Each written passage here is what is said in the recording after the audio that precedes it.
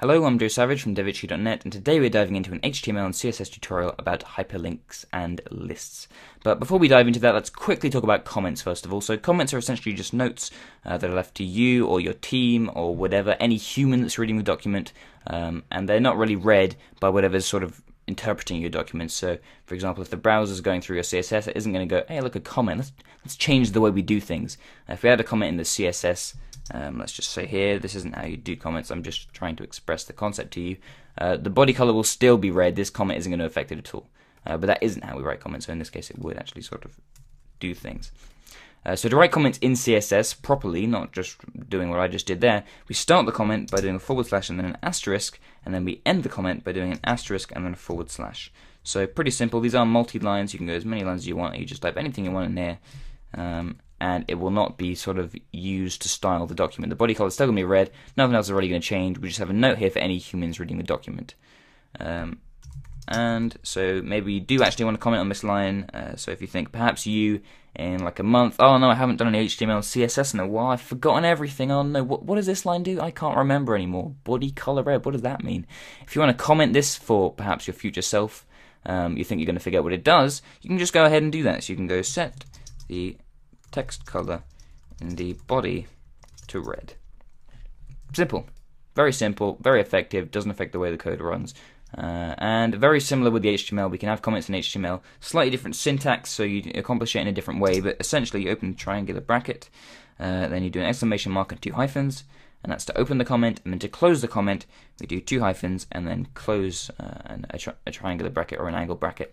And again, anything inside here, it's not going to affect the way your code runs. So here, if we want to comment this line, we could say link the style sheet style.css, and bam. Again, if we just refresh this page here, not changed at all. The comments do not affect the way your code runs, they're just for people to read.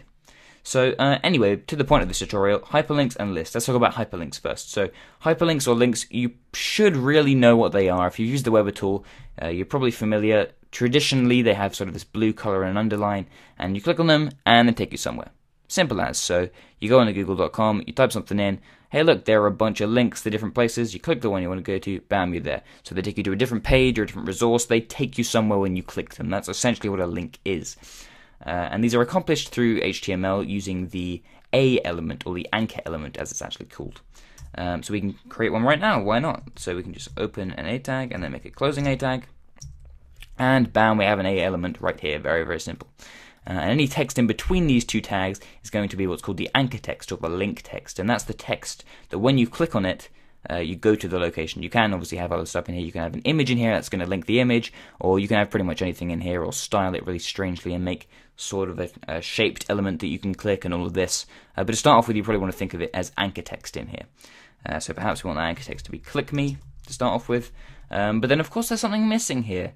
How does it know where to link us to? Well, it actually does this through an attribute which we should really specify here, and that is the href attribute. Very similar to the way the link element implements the href attribute. You just type href equals, and then the location you want to take it to when you've clicked it. So in this case, we might want to have a fixed path, so http://www.devhq.net, and we can go back to our page and refresh here, and it's purple in my case because I've been to that location before, but essentially if we click that link, it would take us to devhq.net.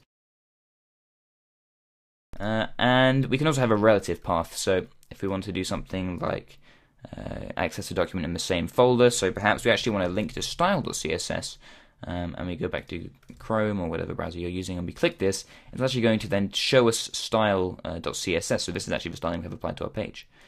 So that's pretty useful too. You can have fixed links or relative links. So that's really all there is to A elements in the HTML. Let's talk about A elements in the CSS a little and styling them. So obviously the first styling you're going to probably want to apply is just on the general A selector. So we might want a property value pair here that perhaps sets the color. So all links on the page should be, I don't know, green. And let's just go back and refresh, and oh look, all links on our page are green. That was pretty simple. But the thing is, also, how do they do that thing where you hover over the link, or when you click down on the link it changes, or when you've already visited the link? How do they do that? Is that like some special JavaScript or something? Well, it's actually just some pretty simple CSS actually, and it uses a thing called pseudo classes. And they sound really, really scary, I know, but don't worry about it. They're not actually as scary as they sound. So first of all, since we only actually have one styling here in this rule set, let's just go ahead and condense this down to one line, because we're probably not going to expand that, and it just makes it look a little bit neater in my opinion. It's all personal preference, it doesn't actually matter, but I guess it's sending a couple less bytes if you care about optimizations or know about optimizations like that. And if you don't worry about what I just said. But yes, pseudo classes. So there are three main pseudo classes for link elements, or A elements as it is: the hover, the active, and the visited pseudo elements. So hover is as you would expect when you hover over a certain link, active when you clicked down, and visited when you've already visited. Now, I don't like using visited very often, but if you do, I'll show you how to use it in this tutorial anyway, because some people do like using it, and sometimes it can genuinely be useful. So we use pseudo classes by, again, getting the selector we want. So in this case, we just want A, and then a colon, and then the name of the pseudo class, so hover in this case. So this is now going to apply to any links that have been hovered over, or that are currently being hovered over. So A hover, and then we just treat that as a selector and just do whatever styling we want. So again, let's just make this a one-liner, because we're just going to do one styling in this case. And let's just change the color to, I don't know, a light green. Or perhaps that might be too light for the white background. Let's just change it to blue just to show you how this works. If we go back to Chrome or whatever browser you use and refresh, and when we hover, hey, look, it changes color. That's damn awesome.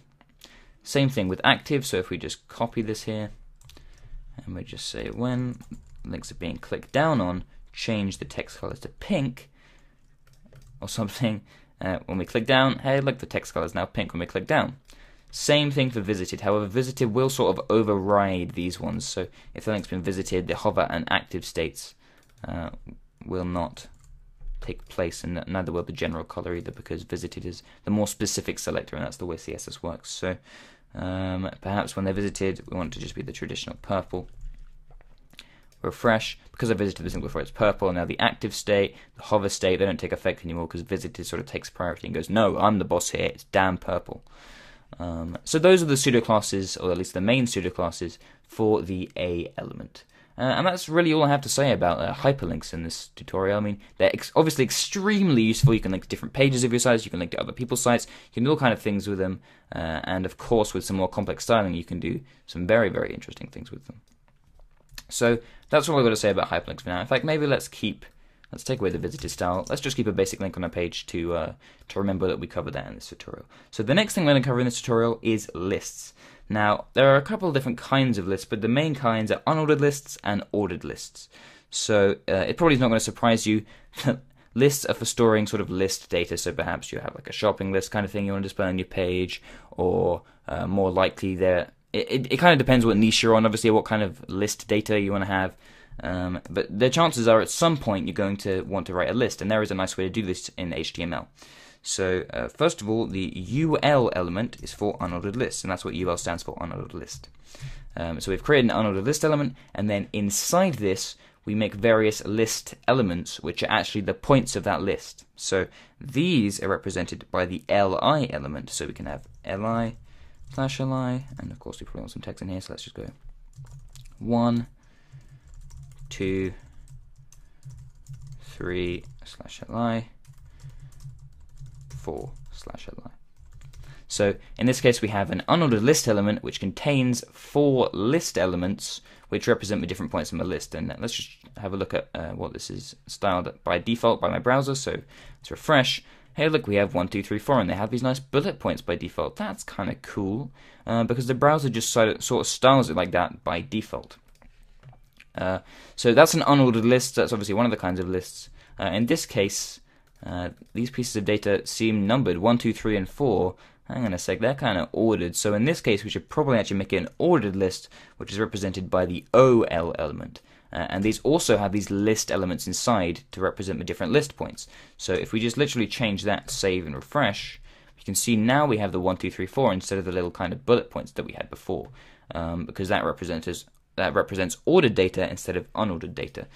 So perhaps you want both of these in our document just for now, to show how they work. So let's also make a UL just above which can perhaps have some more unrelated data. So it could be like a shopping list, milk, I need some cheese, I need bread, and I need some flour. We can refresh here, so now we have an unordered list with some list elements, and we have an ordered list with some list elements. And you can see by default they're styled differently, kind of as you'd expect. And that's literally pretty much all there is to using them in HTML. We have the OL and UL elements, and then we have the LI elements which go inside those. And then in CSS, obviously we can style via the UL and OL selectors, and also we can use the nesting. I don't know if I talked about this before, but you can actually nest things up, so if we want to target all anchor elements in the body, we can go body space A, and in that case that's kind of pointless, obviously, because all our A elements should be in the body anyway. Why would I need to specify that?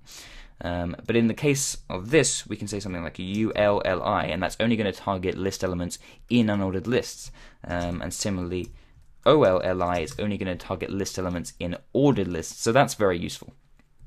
And then of course we also just have the general UL selector and the general OL selector, which we can use for now. So the first property, and the really important property for lists, is the list style type CSS property, and this essentially sets those little kind of bullet points. So list style type is how it's written, and then there are a whole load of values you can use for this. For unordered lists, the most common ones are disks, which is what it defaults to, those sort of little round bullet points. And none, which is obviously no bullet points, and that is actually really useful for a bunch of situations. I'm going to use it later in this series to make like a navigation bar and some really cool stuff. And also I think square is super cool, so if we just show square, that makes the little bullet point square, simple as. And in some designs that looks really cool, obviously in some you want the circular, and it's all really just how you want it to look, and that's what CSS is all about, isn't it? So they're the main ones for unordered lists. For ordered lists, if we just go OL list style type, we have a bunch of different ones. So by default it goes to decimal. Another really cool one I like is decimal leading 0. If we refresh, so that's going to make it 01, 02, 03, 04, which is useful in some cases. And of course we could set this to none if we really wanted to, just like that. And if we wanted to, we could use some of the ones that are traditionally for unordered lists, like disk, and that would work just fine. But obviously if it's an ordered list, you probably don't want it to just have the regular bullet points. So these are all, when I say these ones are for unordered lists, I mean traditionally they'd be used in unordered lists because they don't represent ordering, but you can use it wherever you like. A property value pair is a property value pair. This property can be set to any of the possible values, and a bunch of the values are shown in the related text tutorial to this video. So if you're watching on the website, that's just below. If you're watching on YouTube, they will link to that in this video's description. To all those kind of different values you can use. So that really is all I have to say in this tutorial. We learned how to style ULs and OLs. Perhaps if you want to do something here, in fact no, we haven't learned about that. Don't worry, we'll save that for another tutorial. But we've created lists and unordered lists. Did we change that? Let's quickly take out that list style type disk. Let's make it a decimal leading 0. But we've learned about unordered lists and ordered lists, and also hyperlinks, and how to style all these things. And some of it may seem kind of not very useful right now, but we're going to learn about all the different components, and then we're going to learn how to mesh them all together, and it's all going to fit together, and it's all going to be super cool. So that is the end of this tutorial. If you want to learn more about anything I've talked about in this tutorial, if you're viewing on the website, the text tutorial is just below, and if you're viewing on YouTube, there'll be a link to the text tutorial which just has some more information and everything I've talked about in this video's description. So that's the end, and have a nice day.